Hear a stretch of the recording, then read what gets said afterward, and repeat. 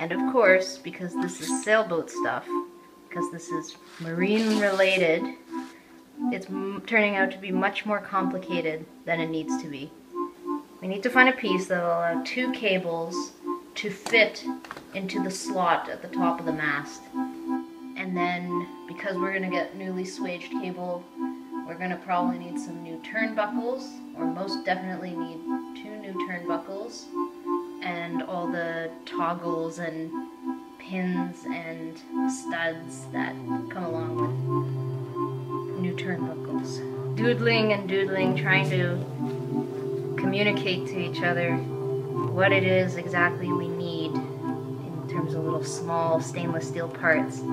We need to be quite certain because we have to order in all our parts here. We can't go to the marine store in person, unfortunately. My only concern with this kind of setup is that the pressure, like the 2 cables are coming from the mast like this, and then they're coming out to either side. They're pulling them this way, either way, and that kind of twists this aluminum, like the brackets, the aluminum brackets on the top of our mast. It's like twisting them.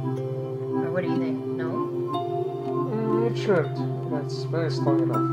The angle is not that. It's a small angle. Yeah. And the long pin will hold everything together.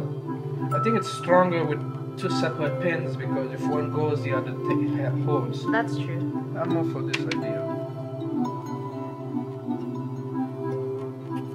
I'm more for this.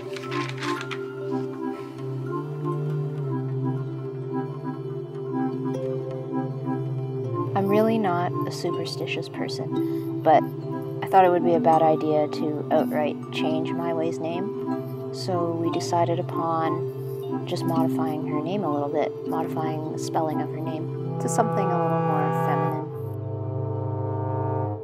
It was a bit of a nice day the other day.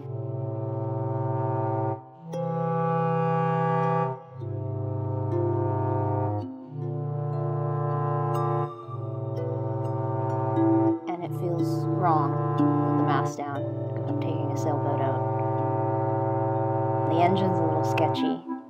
It sometimes stops, and it might be a little bit of an electrical problem. But we always get her going, eventually.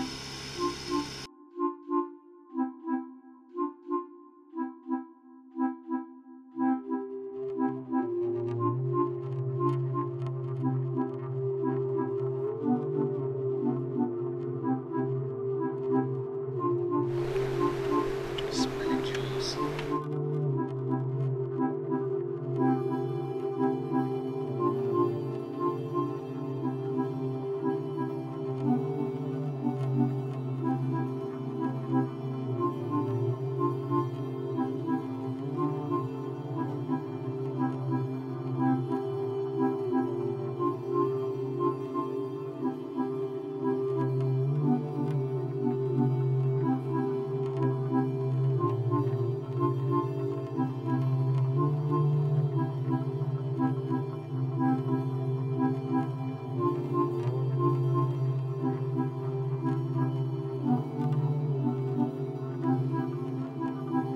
You will kill a fish. You have to find a spine with the line. And then you just twist. Once it goes in, you just twist.